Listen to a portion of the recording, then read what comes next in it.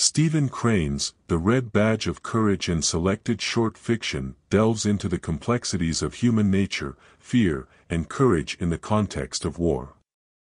Through a masterful interplay of vivid imagery, psychological insight, and a narrative style that captures the essence of the human experience, Crane crafts a compelling exploration of the internal and external struggles faced by individuals in the midst of conflict. At the heart of Crane's work is The Red Badge of Courage, a novel that follows the journey of Henry Fleming, a young soldier in the Union Army during the American Civil War. The narrative unfolds as Henry grapples with his own fears and aspirations, seeking to prove his mettle in the face of battle. Crane's portrayal of Henry's internal conflict provides a profound examination of the psychological toll of war on the individual. The title itself, The Red Badge of Courage, becomes a symbolic representation of the wounds sustained in battle and the perceived honor and validation that such wounds bring. Crane skillfully weaves this symbolism into the narrative, exploring how the external manifestation of courage, as represented by the red badge, intersects with the internal struggle for self-identity and validation. Crane's prose is marked by its realism and impressionistic qualities, immersing the reader in the chaotic and unpredictable nature of warfare.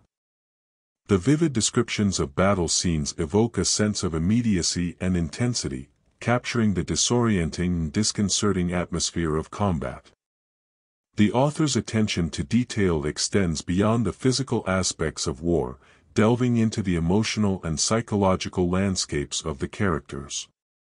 Through Henry's journey, Crane raises questions about the nature of courage and the motivations that drive individuals to confront their deepest fears. The protagonist's initial idealized notions of heroism are shattered as he confronts the brutal reality of war. Crane challenges traditional notions of bravery, portraying courage not as a static virtue but as a fluid and evolving quality that emerges in the crucible of adversity. Crane's exploration of fear is equally compelling, as he delves into the intricate interplay between fear and courage within the human psyche. The author avoids simplistic dichotomies, presenting fear not as a weakness but as an inherent part of the human condition. Through Henry's internal monologues and reactions, Crane skillfully depicts the complex emotional terrain of a young soldier grappling with the terror of battle. In addition to The Red Badge of Courage, the collection includes selected short fiction that further showcases Crane's thematic preoccupations and stylistic prowess.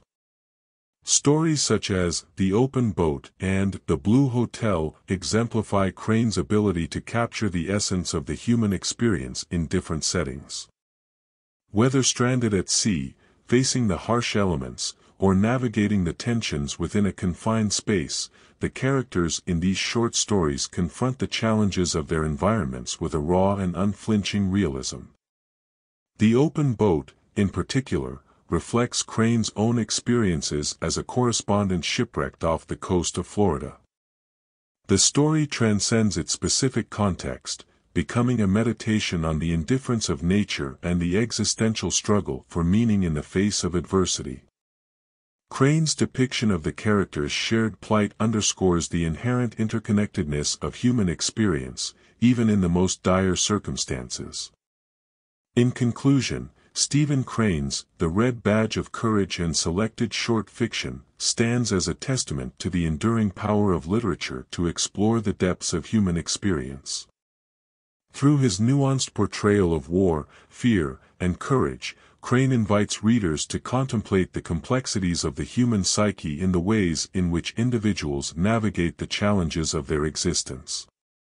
The timeless themes and evocative prose in this collection continue to resonate, offering a poignant and thought-provoking exploration of the human condition.